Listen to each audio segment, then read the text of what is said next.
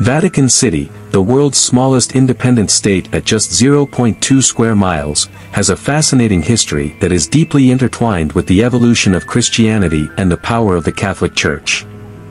The Vatican's history stretches back nearly 2,000 years, with its roots tracing to the early days of Christianity.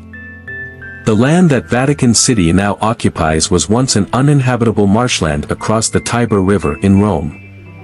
This area, known as the Vatican Hill, held little importance until the 1st century CE, when it became significant for Christians due to its connection to St. Peter, one of Jesus's 12 apostles.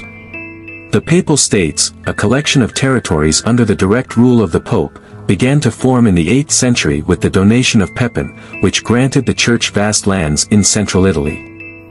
For over 1,000 years, these territories gave the Pope temporal power, making him both a religious and political leader.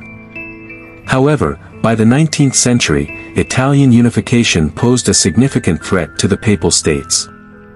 In 1870, the Kingdom of Italy seized Rome, effectively ending papal rule over these lands and leading to the Roman Question, a period of tension between the Italian state and the Vatican. In 1929, after decades of negotiations, the Lateran Treaty was signed between the Holy See and the Kingdom of Italy, officially establishing Vatican City as an independent sovereign state. Under this agreement, the Pope was recognized as the head of Vatican City, while the state itself remained neutral in political affairs. This agreement granted the Vatican the status it holds today, allowing the Church to maintain its autonomy and focus solely on spiritual matters.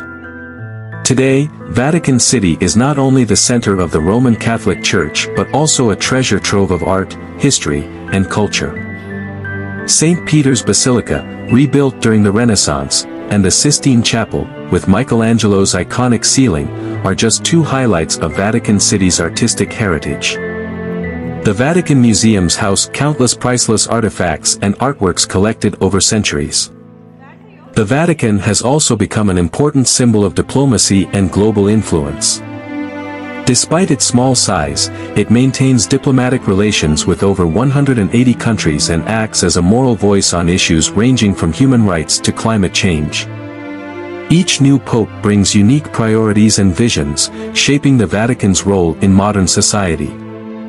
From its early days as a marshland burial site to its current role as the heart of the Catholic Church, Vatican City's history reflects the Church's resilience and adaptability.